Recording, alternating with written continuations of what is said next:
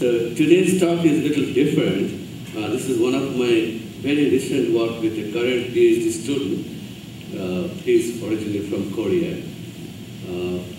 And it is actually many of the ideas are existing and then we just put together existing in machine learning area. So that's one of the area along with statistical computation, a lot of prospect can be done in Bayesian methods of analysis. So the title is the Bregman divergence measures in Bayesian modeling. So here is the outline of the talk.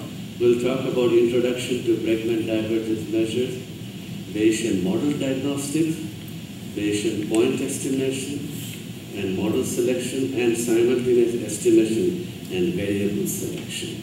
So it covers a lot of materials, and I don't think it will be justice for me to cover everything. But the slides are there, and anybody can contact me whenever all the papers are written. I will send them if needed. The idea, as I mentioned, is kind of unifying many ideas together, and many of the standard results relating to Bayesian modeling will be a special case of this. So first of all, what is the introduction? What is the Bregman divergence? Initially it may look a little complicated mathematical formula, but once I explain it will be very, very clear. Here is the formal definition. So it provides the means to measure the dissimilarity between two vectors. That's the initial way it started. And the definition is, suppose we have a function, psi, and its domain is like some parameter space, to real line, a strictly convex function on a convex set omega subset of Rn, assumed to be non-empty and differentiable. Then for x, y belongs to Rn, the Bregman divergence is defined as BD psi. Psi is, you have to choose a strictly convex function. So this is a very general definition. Psi of x minus psi of y minus the inner product of x minus y, comma, the derivative of psi y. It's a differentiable function where del psi represents the gradient vector of psi. The Bregman divergence can be interpreted as the difference between the value of the convex function at x and its first order Taylor expansion at y. Whenever I give example, things will be very, very clear to you. Then I will talk about next definition. It's a function. So far I have defined between two vectors. So it could be, the vector could be like a parameter, and then the other point will be an action in a decision theory framework. Then Bregman divergence can be treated as a loss function. So a whole bunch of decision theory one can develop using Bregman divergence. So next definition, talk about functional Bregman divergence. Functional Bregman divergence is the functional version of Bregman divergence. That is, the functional Bregman divergence measures the dissimilarity between two functions.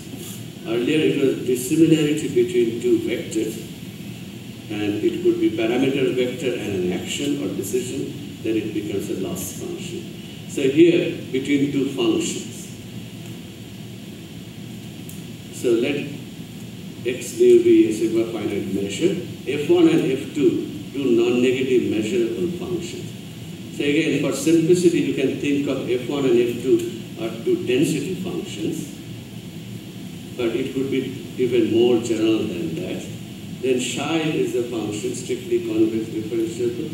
Then the functional Bregman divergence is defined as FBD psi between F1 and F2, and this integral. Again, if you look at it, it's a psi of F1x minus psi of F2x, the functional difference minus just the difference of the function, and then the derivative of that. and with respect to this. So you can think of, if you want to estimate a density function, then a functional Bregman divergence will be very, very appropriate, because this will define a loss function on the space of functions. So density function, and then even from that, you can derive other type of loss function like entropy loss function and so on. Okay, now we'll define the Bregman matrix divergence.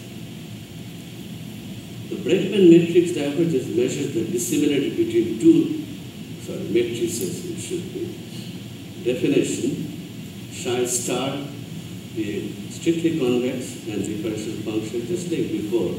Now you have two matrices, X and Y. You can define BMD psi star is just like that. Instead here, the inner product is now transformed to trace of that. For example, you are already familiar with certain aspect of special cases. Like if you want to estimate a covariance matrix, then X could be a sigma covariance matrix, and Y could be some decision matrix, action or decision, will be equal to this, and I'll talk about a psi star, and minus this. So this could be used as a loss function for estimating a matrix. And then, another beauty of the matrix Bregman divergence is that you can do approximation of matrices using that. Okay, a lot of time, especially when you have reduced rank matrix or very high dimensional matrix, then you can use that to approximate that matrix to a manageable matrix. So another problem is the definition is the total Bregman divergence. So total Bregman divergence is that it is really a further modification of Bregman divergence and it is at the same time robust. So that means in presence of outliers, it is better to use the total Bregman divergence. And its definition is just like the Bregman divergence, and then you divide by 1 plus norm del psi square. So del psi is as before, the gradient. Now, it is interesting that through these Bregman divergence, total Bregman divergence, you can also construct EBEB. And we'll talk about a little later about that. Now, geometrically, what it means. The total Bregman divergence measures the orthogonal. So here is a psi function. I took it intentionally. Common psi function are like squared error loss. So any loss function you can think of, that could be a psi function. Now this loss function is probably pretty well known. It's called Linux loss function. Linear in one direction and exponential in other direction. Especially it's used when underestimations and overestimations are treated different fashion. And of course the common loss function is the square error loss. And then the picture will be just much simpler. So this is really the psi function. And I have psi y here, and x here. So psi x. Geometrical interpretation will be BD psi is nothing but the solid line like this one. And dBD is the dotted line. So total Bregman is the orthogonal distance between the value of the convex function at x and its tangent at y, while the Bregman divergence measures the ordinate distance. Okay, these are all the definitions. Now you'll see a lot of things are very popular and common to many of you. Like the Bregman divergence includes a large class of well-known loss functions. The examples of the Bregman divergence generated by some convex functions psi are psi x equal to norm x squared, then Bregman is x minus y squared, and the loss function is squared error loss. If it is a quadratic form, then it's a Mahalanobis distance. If it is sum of xi log xi, then this is very well known, loss function. Then you get Goldbach-Leibler divergence, and so on. Weighted in x log theta to a sighted distance. But you may think that, or you may ask that you have to know psi x. The question is, you get, without knowing the exact psi x, you can get a lot of general results. Now, every regular exponential family corresponds to unique and distinct Bregman divergence, one-to-one mapping. So, for example, BD x mu, if you have x and mu, you want to define this, then the psi of x is 1/2 sigma square x square, which is normal 0 sigma square, but in that class. So psi x is this, it's a normal mu sigma square.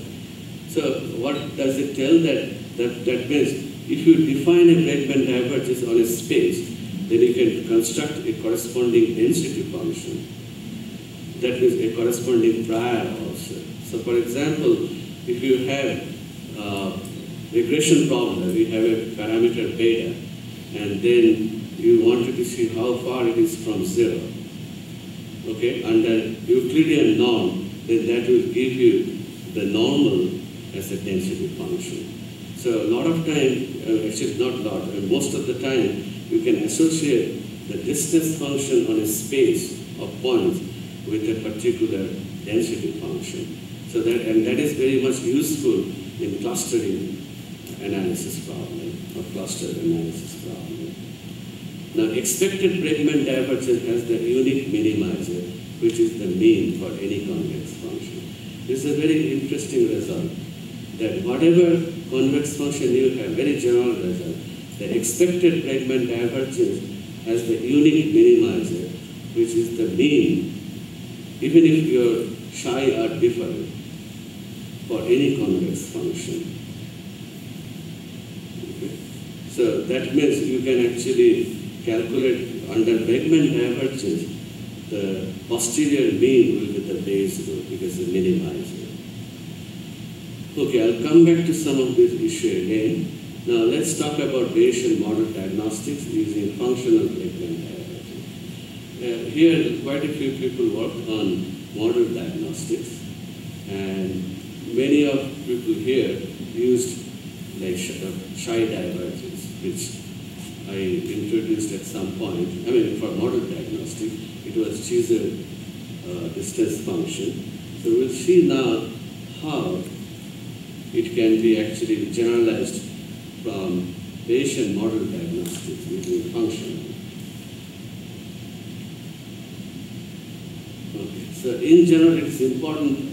This portion of the talk is already published in Journal of Multivariate Analysis, so you can look at the detail. So I'll skip or go very quickly on this particular portion. So model diagnostics is a very important issue, and the corresponding Bayesian sensitivity analysis. Measuring a divergence between an unperturbed or full posterior distribution and a perturbed posterior distribution can be directly applied to Bayesian model diagnostics with perturbations on the likelihood or on the prior or both. So there is a quick literature survey which I think many of the people here know. Like Payne and Day, one of my former students, 95, we together developed this F divergence. But now, interestingly, that will be a special case of Bregman divergence. So our method enabled to measure the discrepancy between unperturbed, whether it's a perturbation in the prior or in the likelihood or both. Everything can be captured using this more general measure. Okay, I'm sorry. This portion, as I mentioned, I'll go quickly because kind of already published and familiar to many people I know. So this is a typical example of a perturbation. And then outlier detection context, so these are well-known results, already published. But then let's talk about the functional Bregman. So functional Bregman, since the functional Bregman divergence measures the discrepancy between two probability densities. Discrepancy between posterior and a perturbed posterior can be measured using the functional Bregman, which is simply equal to this. Now, you can actually choose different psi function in the table I proposed before, but let's talk about a particular class of convex function, which is pretty popular in differential geometry literature, which is psi of alpha x has this form and otherwise this. So this is a very general class. Note that the convex function psi alpha x is continuous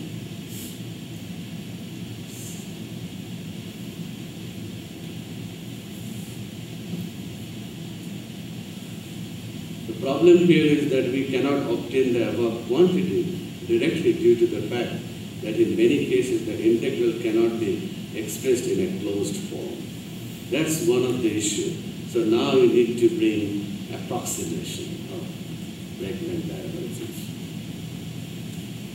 So in order to overcome this problem, we propose two different ways to approximate the functional Bregman. One is the Gaussian approximation, and other is the importance-weighted marginal density estimation.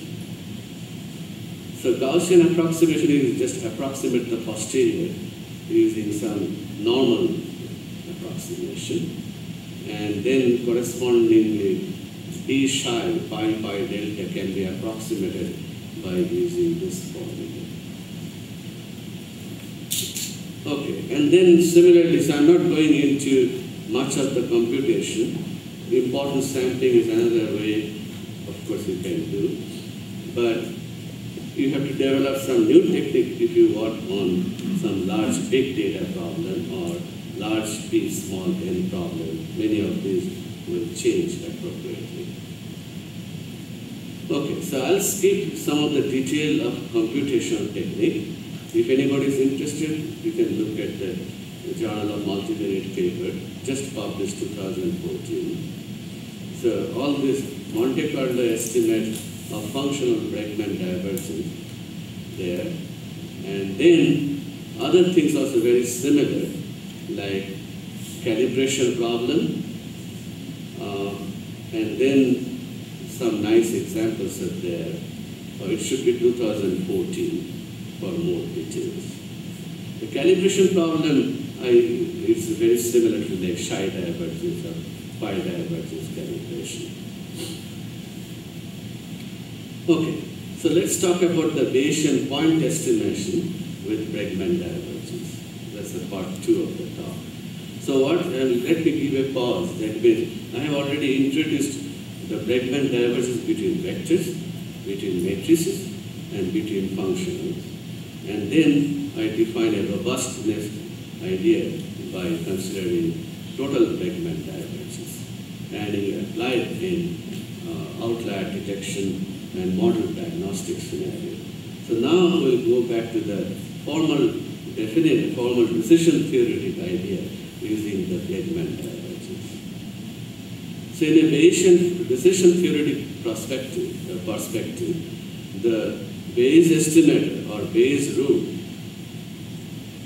of the parameter theta denoted by theta hat Bayes is the minimizer of the Bayes risk or equivalent with the posterior expected loss with respect to a certain loss function.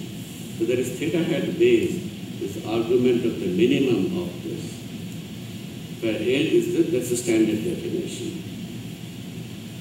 Here we show that the posterior mean is the Bayes rule corresponding to any loss function under the Bregman divergence. So this is a very powerful result and hard to believe in the beginning, but if you see, the proof will be very obvious proof.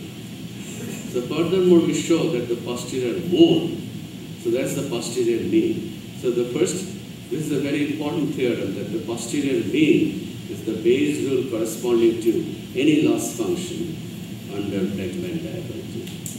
And we also show that the posterior mode actually is very useful by many people do that because of it's called MAP estimator, maximum A posterior. Especially image processing, people use a lot because a lot of time they are interested about estimating the central tendency, not the variability. So we show that the posterior mode is the Bayes estimator under a weak Bregman divergence, in which the convex loss function psi is free of the strict convexity. So that is strict, little weaker assumption. So let's talk about the posterior mean. So A be an estimator of an unknown vector theta. We define the loss function as this. BD psi is the Bregman divergence. Assume that the posterior mean exists, then the minimizer of the corresponding posterior expected loss is this for any strictly convex differential function psi. So if the unknown parameter theta is a matrix, then theta is defined over RQ cross Q. And then the proposition becomes A is an estimate of the unknown matrix sigma defined over RQ cross Q. So like estimation of covariance matrix. Define the following loss function where BMD psi is the Bregman matrix divergence. And then the posterior mean will be again arc mean. And this will be very simple to calculate. I mean, in scalar problem, you can just differentiate, and you can also argue just from inequality point of view, using convexity. So consequently, the posterior mean vector or matrix is the Bayes rule, not only under the squared error loss or squared Frobenius norm for matrices, but also under many well-known loss functions belong to this class. So let's talk about the posterior mode. The posterior mode or equivalently maximum A posteriori estimator is another popular Bayes rule. So unlike Bayes estimator, Bayes rule in a decision theoretical framework which minimizes the posterior expected loss, the MAP estimator directly maximizes the posterior density like the maximum likelihood estimator, like. So the following theorem shows that the MAP estimate is also a Bayes rule which minimizes certain loss function induced by weak Bregman divergence. So this is the theorem. Let A be an estimator and L theta is defined in this fashion. So this is really finding the divergence between two posterior distributions. One is for the theta given y, other is for action given y. So this is your Bregman divergence, that's the loss function. Then max, that is map estimate is the arg max of this, is arg mean of that. And immediately you will see that that will be the map estimator.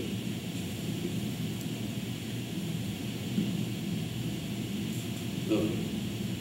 The next part, which will be pretty much the last part, the Bayesian model selection with Bregman divergence. So now my goal is to model selection. So first we did point estimation, first general definition, then the point estimation, both for mean and for the posterior mode. And then, of course, if you want to find interval estimate or credible set, you have to do some approximation of that, like Gaussian approximation or some other important sampling approaches and so on, or any other type of approximation to create the credible interval. So, model selection. Now, model selection, one of the most standard and most popular is the Bayes factor, that any Bayesians will know for the model selection. And also, some of us made popular the conditional predictive ordinate and pseudo Bayes factor, partly because Bayes factor was very difficult to calculate in many problems, and it has to be proper prior. Whereas pseudo Bayes factor or conditional predictive ordinate we can calculate without the proper prior, as long as the posterior is proper. So these are the posterior predictive densities in sequential approach or other intrinsic Bayes factor. So people are doing this basic research maybe for last 20 years back. And then more and more papers evolved with application of these by computing this quantity. So here, with the intention of generalizing and unifying various existing methods, we introduced a new model selection called criteria generated by the Bregman divergence in view of Bayesian predictive inference. So, which we'll define called Bregman divergence criteria, or BDC, which generalizes all of that by choosing different, for a class of Psi function.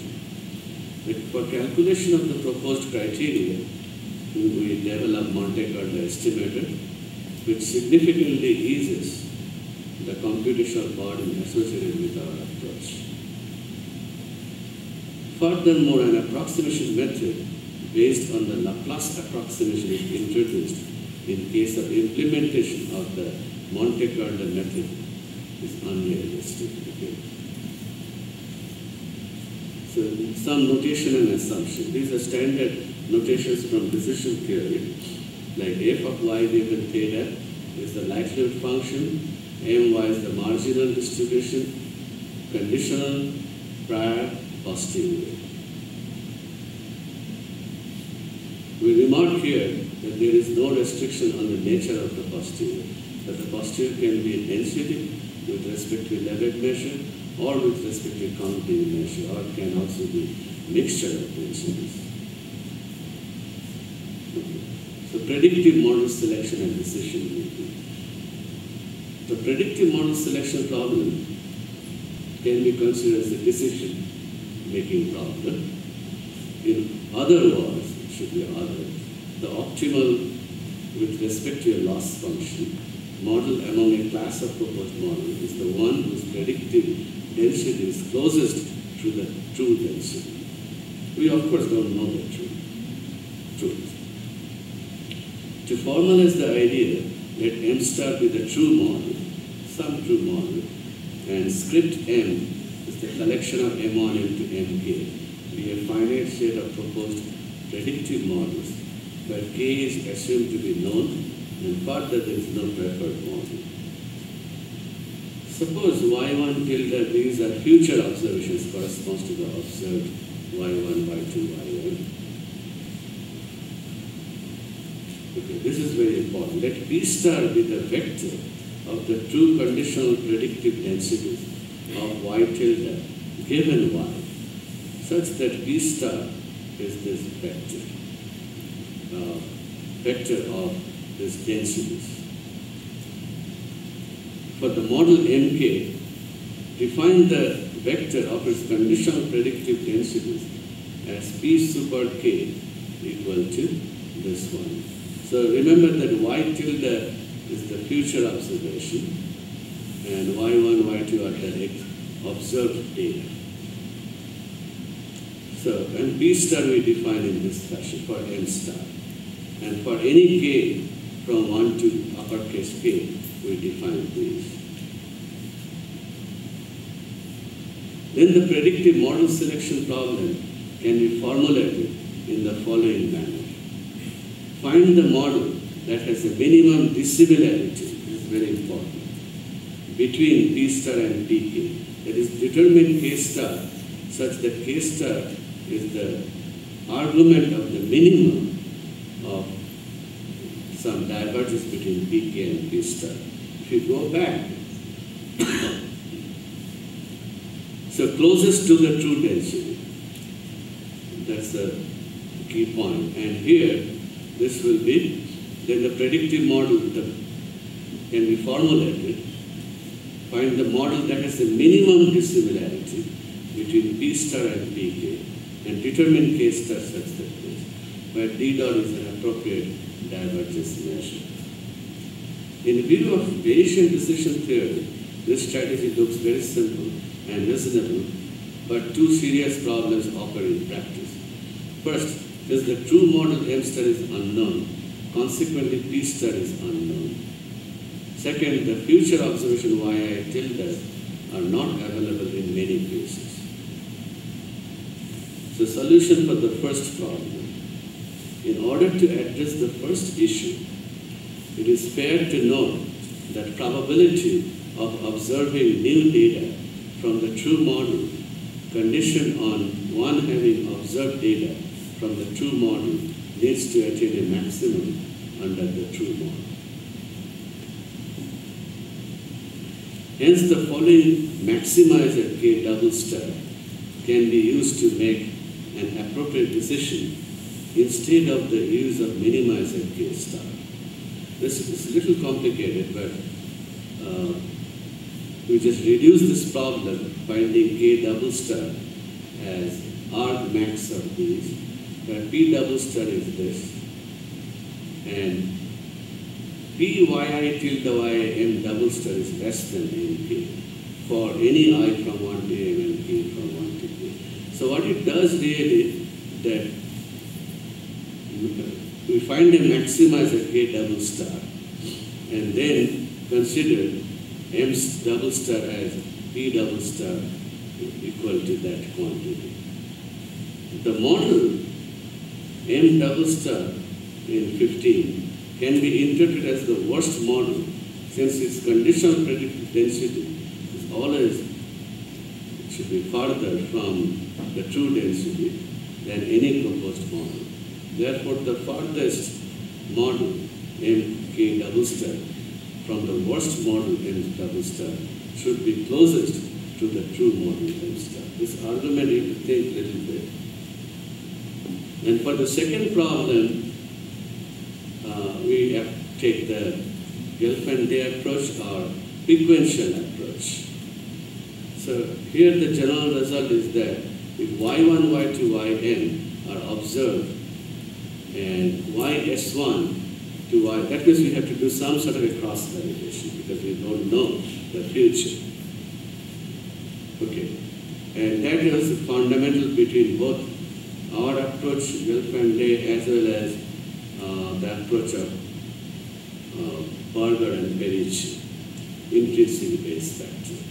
So the idea here is that define YSI, we just basically form partition, subset of the component. And now we treat YSIs and Y in parentheses with the future observation and observed data sets respectively. So since we don't know the future, clearly we just have to do some cross validation, that is leave some out. So this totally is the new approach is we assume throughout the true model is unknown and no future observation exists.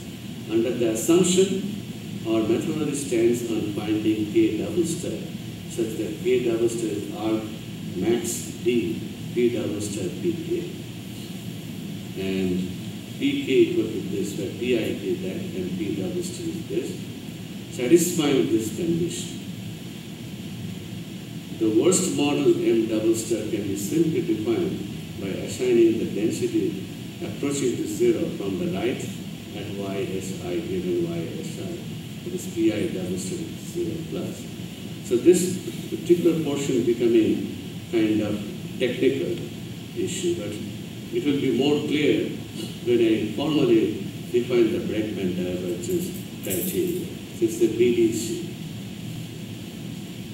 Okay, of course, like in the same line with AIC, BIC, DIC, so now it's naturally BDC. To implement the maximum distance approaching 16, the appropriate divergence measure should be determined. Here we consider Bregman divergence. Incorporating the Bregman divergence in 1, and the formula 16, the best model can be determined by K double star is arg maximum of this. So you have to find this optimization problem, but equivalently K double star is arg max because the other part is constant, free from K. So you just simplify and you have to do optimization of over K of this quantity, this inner product minus psi dk for a suitable convex function psi. So here you can tell that how do you choose the convex function psi. There are a lot of choices. It depends on what is your scoring function. So K double star I just defined here because that is the optimization you have to. You cannot do optimization just like earlier I found the Bayes rule as the mean. Here you have to spell out what is your psi. But interestingly, when you spell out your psi function, then you get lots of interesting results. So a BDC criteria, Bregman divergence criteria, is BDC pk is the inner product minus that, where pk equals to this probabilities. And it becomes a discrete optimization problem. Okay. So the defined BDC measures the dissimilarity with respect to a certain loss function under Bregman divergence between the vector of predictive densities of the proposed model MK and the vector of predictive densities of the worst model, which has zero densities in the hypothetical future. So the probability posteriors are evaluated at finite number of points. It becomes a discrete problem, which is much easier to handle. Now, again, to follow up a continuation of the previous table, if psi x is norm x squared, BDC is this, and the scoring rule is the quadratic score.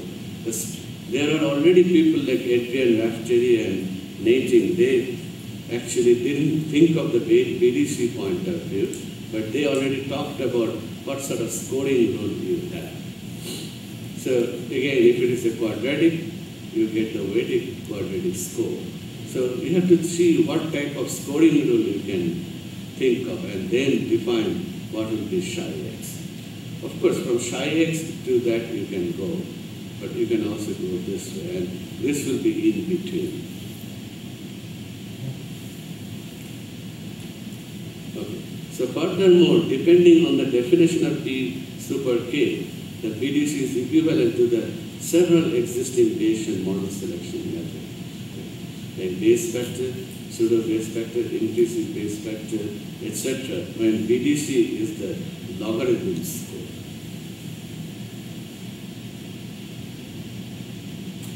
And again, calculation of predictive density is just given here, but I think we have been doing this for many years. Anybody who has done CPU calculation can do that. Just for completion it's there, but I am not going through this whole calculational idea. Actually here it's done in a little more efficient way and some approximation. Otherwise, a lot of people are initially, if you do just MCMC, sometimes efficiency loses. So if you can do some novel approximation in between. The similar idea exists for in-lab calculation, the integrated Laplace approximation. So some approximation and then Monte Carlo simulation. Then it becomes much more, calculation will be faster. So we can define now with all of these notions. Suppose we have some observed data, and BDC will be logarithmic score, you get that. Quadratic score, you get this. Mean score, you get this. Now clearly, you may ask, how do I know what score function we'll use? There is no guideline for that. That is function of a loss specification type idea. But logarithmic score is, from utility point of view, is most justified. And that was proved in Bernard and Smith's book. So Bayesian simultaneous estimation and variable selection with Bregman divergence. we are getting more and more results in this direction. So we introduced a new version of lasso, which is now very popular. It's developed by using the Bregman divergence and the total Bregman divergence with certain convex functions in a Bayesian framework. Since the Bregman divergence and the total Bregman divergence induce smooth differential loss function, all parameter estimates, including the tuning parameter, can be easily obtained by a simple algorithm derived from differentiating the full posterior density. In addition, we extend the proposed method to GLM as well as in the elastic mode. So what is the model shading for lasso? Probably, even if somebody is non-Bayesian, there are a lot of work already done. Most of the work done in this area are non-Bayesian. Only the first Bayesian work was done by Park and George Caselda by actually defining this penalty function in terms of prior. So this topic is now becoming more and more important because a lot of time we are facing the problem of large P, small n, number one. Number two, the reduced rank problem, that is X may not be full rank, full column rank. So in that case, so that means there are many of the betas which may be zero. Like in many of the genomic experiments, when you study the microarray, only few shows and others are just same, that is gene is not expressed. So where Y is the response vector, beta equals X is design matrix, mu is overall mean, epsilon is the vector of, say, IID normal for the time being. You can move to other distribution. Let's take Y equal to X beta, standard regression problem, and with normal 0 IN. Assume that our parameter of interest beta is high dimensional or large dimension than the row space of the design matrix X. That is, Q is very large or Q greater than N. The lasso. In this case, the ordinary least square estimator is inappropriate because it may not exist, or even if it exists, it will be additionally requiring two numerous variable selection steps. As an alternative to the OLS method, the lasso, first proposed by Tipshirani in 1996, estimate the parameter beta by minimizing this quantity plus the penalty function, absolute value beta J. When lambda positive, the L1 penalty in 29 induces sparse solution of beta. However, the lasso method requires a deterministic tuning parameter lambda prior to implementing parameter estimation. That means you have to propose the tuning parameter. The Bayesian lasso is written as the following hierarchical Bayesian model with Laplace prior on the parameter beta and the gamma prior on lambda squared, not lambda. So f of this is normal. Then the penalty pi beta given lambda, it was now put it in terms of prior, which has this structure, and then other is the gamma. So clearly, when you calculate the posterior, the product, and then take the log, so log of the posterior density will be those and then the penalty function. So unlike the ordinary lasso, the Bayesian lasso provides all parameter estimates including lambda via MCMC method, but it is more computationally intensive. So we actually propose something called B2D lasso. Okay? Now we introduce the new lasso method called Bayesian Bregman divergence, or B2D lasso, using the Bregman divergence in 1 and total Bregman divergence in 4 via hierarchical Bayesian model. So likelihood function is proportional to e to the power minus bd psi 0. Psi 0 is x prime x. Now here, if you choose x prime x, clearly this will be a normal likelihood function. But now you have the option. For example, you can choose psi x is some deviance function or Linux type loss. Then you get a different likelihood. So that is, you can easily extend this result of lasso to exponential family of distribution. Because of this Bregman divergence notion and with all the score function I mentioned. So pi beta given lambda with a prior on coefficient vector beta. So the first stage is the likelihood function. So GLM model, you choose your BD different, psi 0 different way. Like if you want to do Poisson equation. Okay. Now beta given lambda prior coefficient of beta. So pi beta given lambda is proportional to exponential minus lambda. Here we took DDD. There is a reason for that. This thing, DDD, remember total Bregman divergence, was dividing this by some normalizing constant, 1 plus some norm square, so that it will be more robust. And the big advantage is that will actually will be a special case of Laplace trial. Okay. And pi lambda square with the prior on the square of the tuning parameter. So I have another Bregman divergence on psi 2. So psi 2 is typically minus a over 2 log x. So with all of these, now you can write down the posterior distribution of beta lambda, full posterior, as likelihood times conditional distribution for prior on beta given lambda and prior on lambda.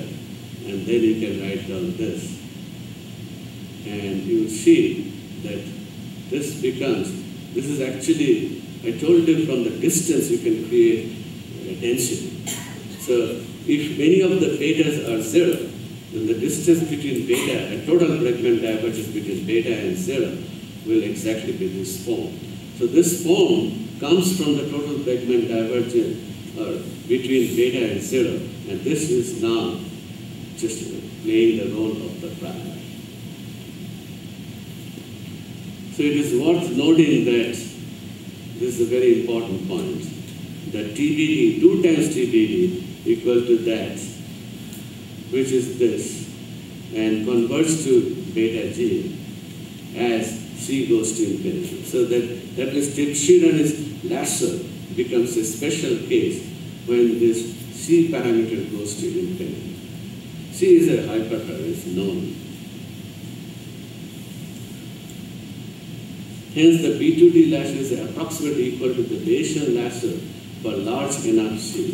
Here we assume that C is large enough, that is why we named B2D lasso. Unlike the Bayesian lasso in which MCMC sampling should be implemented, our method enables to easily obtain the map estimate of beta hat by differentiating the full posterior density. So once you have the map estimated, and then beta hat can be obtained by updating the current estimate beta t. So one iterative method you can do. The Dipak approach, you have to fix the value of the tuning parameter. But now everything comes in this kind of iterative procedure. So computationally, this is definitely not only more efficient, I shouldn't say it will take time, of course, but you don't have to specify what is the tuning parameter. And to find the standard error of the B2D lasso estimator, then you do some approximation. So the take-home message is finding map estimate is very simple and very quickly it can be done. But then if you do some Gaussian approximation, appropriate approximation, then you can use those to form your credible interval. Because the people in electrical engineering or anything, or data miner, they just provide the estimate. They don't want to provide the credible region. Okay, so approximately credible interval can be obtained from 38 equation. And then there are quite a few. So I think the major thing I communicated, that in addition our method will be easily adapted to the elastic net, which is more powerful than the lasso when Q greater than N by introducing an additional constraint and the corresponding prior. Because these will be just the product scenario. So I think, any question? Let me stop here at this point.